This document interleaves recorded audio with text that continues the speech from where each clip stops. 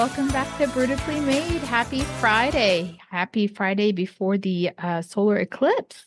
We are in the path of totality here in Canton, Ohio, and there is a lot of buzz going around.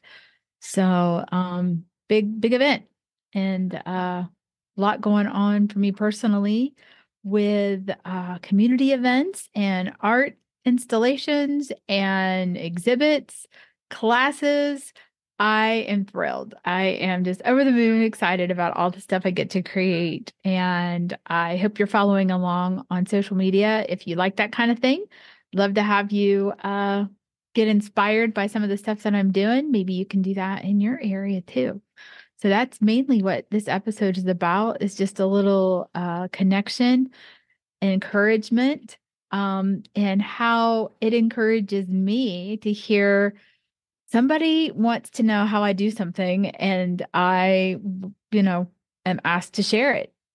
Having the ability to share that in a classroom setting, be it virtual or in person, is just so rewarding. And I love sharing and helping people do things to make their dreams come true. And I happily have been doing that. I shared, my paint by numbers with some people in some of my paint community, just, helpful hints on how I create them. I remember starting them by hand when I did one for a festival last year, and they've just, kind of evolved. And now I'm doing kits, and I never thought there would be people wanting to buy my kits, and I'm getting requests, and I'm just like, what? Okay, I could do that.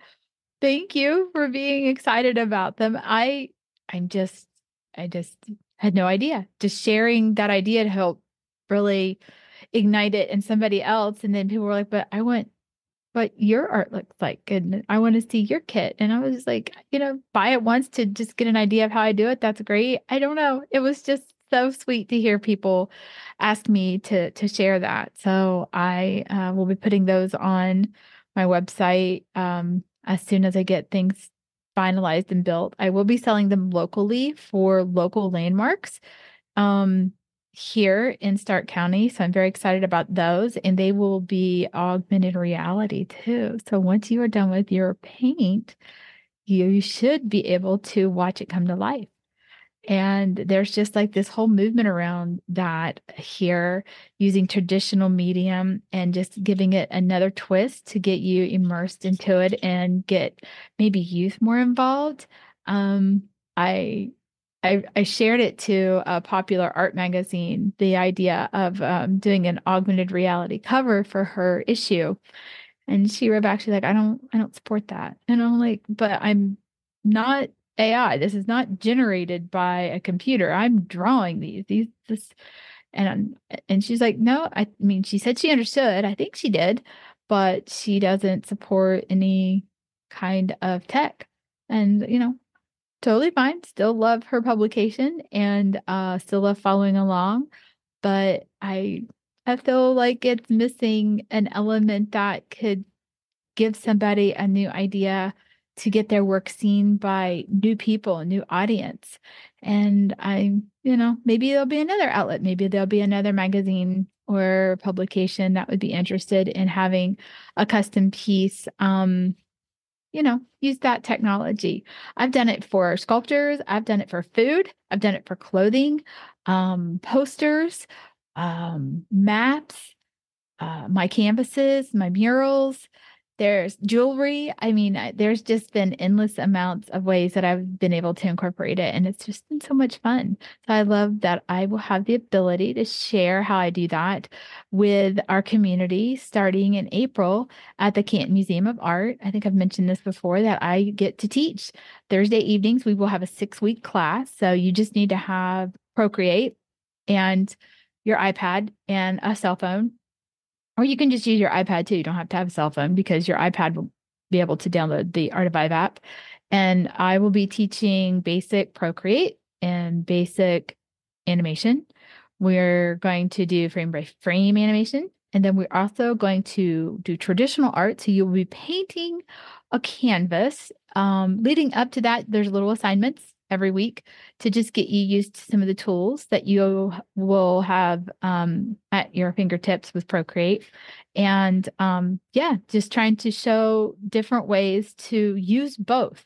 So you can still work in your traditional mediums, but look at new ways to incorporate technology and do more with it. I want people to feel like they can create products if they want with their items, use it for gifts. And there's just a whole, I think, stream of financial success with your art that a lot of artists don't realize when they're going through traditional school. So I think that there's a big gap between fine art and graphic design. And here I'm learning these things, applying them into a business sensibility of I'm going to work in a marketing department or I'm going to work for a graphic design firm. And this is what this is used for: advertising, advertising, advertising.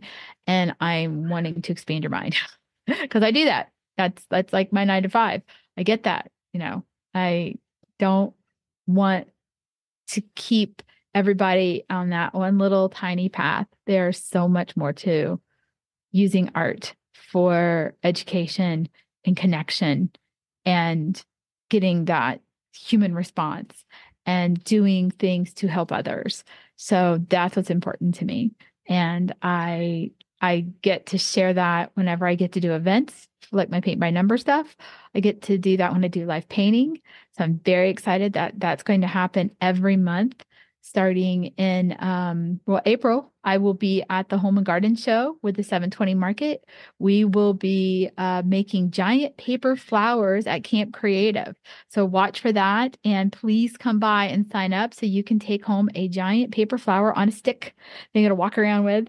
They're going to be a lot of fun, and I'll have some on display.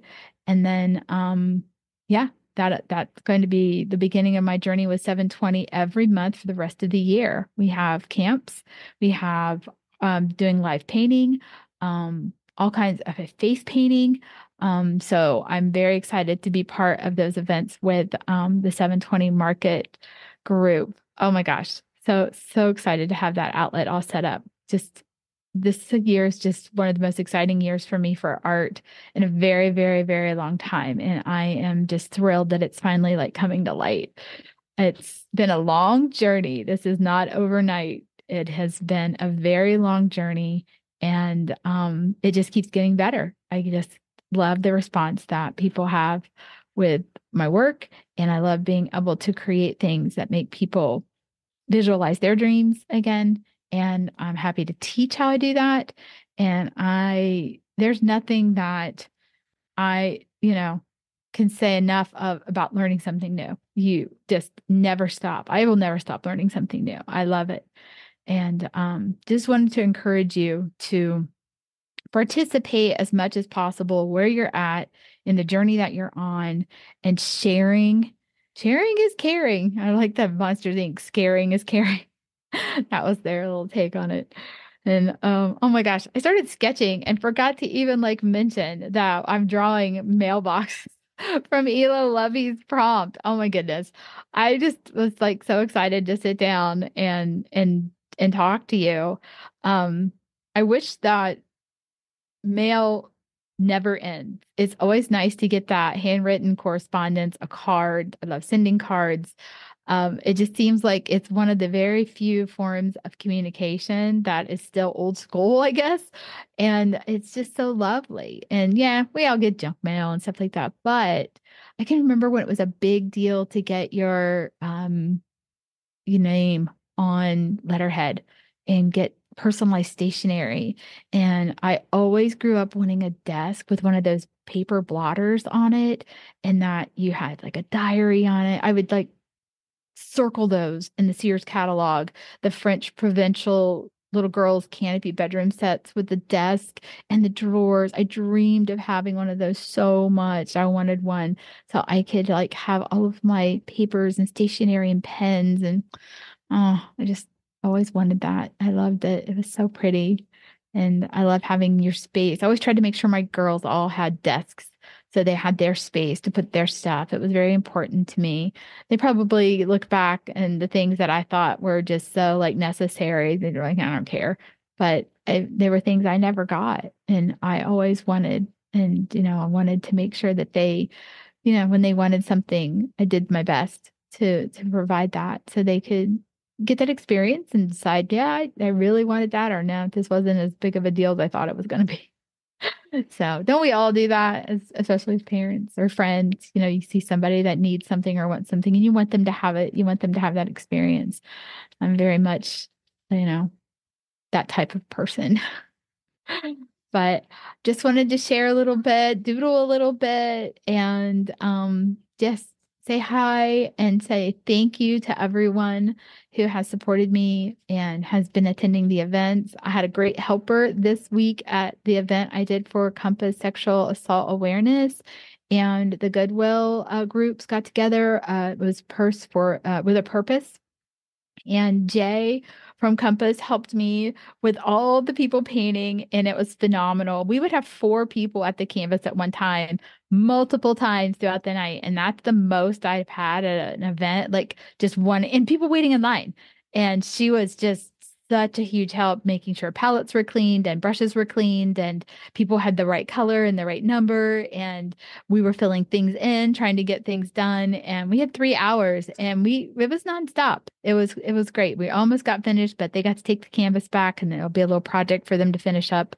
And yeah, it was just wonderful. So Jay, if you're listening, I love that we got to connect and I got to meet you and work with you that night. And you were just, heaven sent, lady, beautiful girl. Just appreciate your talent, your passion, your time with me. Just thank you, thank you, thank you. So everyone have a wonderful weekend.